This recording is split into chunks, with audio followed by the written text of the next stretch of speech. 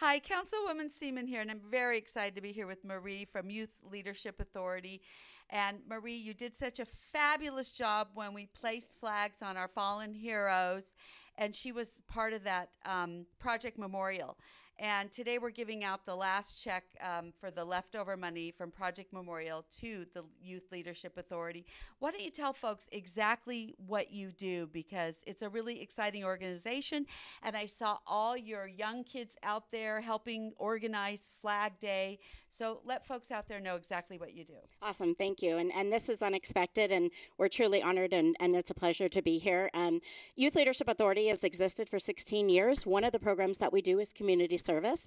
We've taken part in that project to lay flags at the cemetery for the past 16 years. This was our 17th year doing it.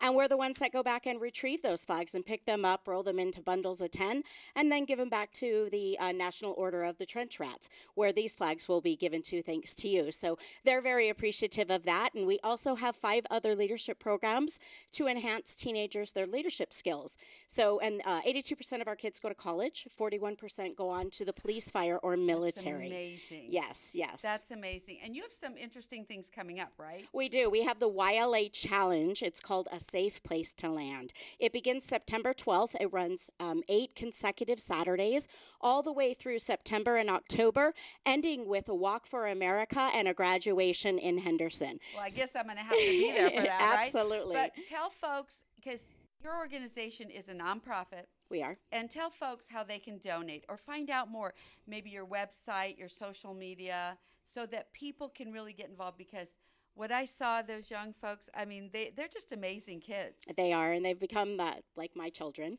I'm the mom of the group, but we have a ton of volunteers. So one, if you'd like to volunteer for our organization, youthleadershipauthority.com, or you can make a donation directly to our website. We do work solely on donations, and there's nobody that's been paid in our organization for the past 16 years, and you should know that. That's amazing. It is pretty amazing. That's amazing. We are making a difference in the world, and we need help in the community. So if you'd like to make a donation, please, youthleadershipauthority.com. So this is all volunteer? All volunteer until this year. We just moved into our first office after 16 years. Oh, my gosh. Yes. Okay, well, before I give you the check, I've got a certificate of recognition. Oh, and this thank is you. really just telling you that we appreciate what you've done for the community. Thank you. And, really getting to know you through Project Memorial.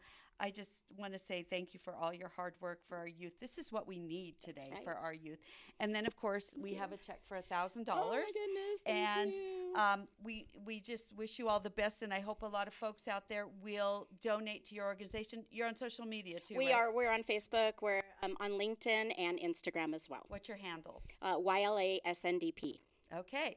So thank you so much. And hope you'll donate to this great organization. Thank you.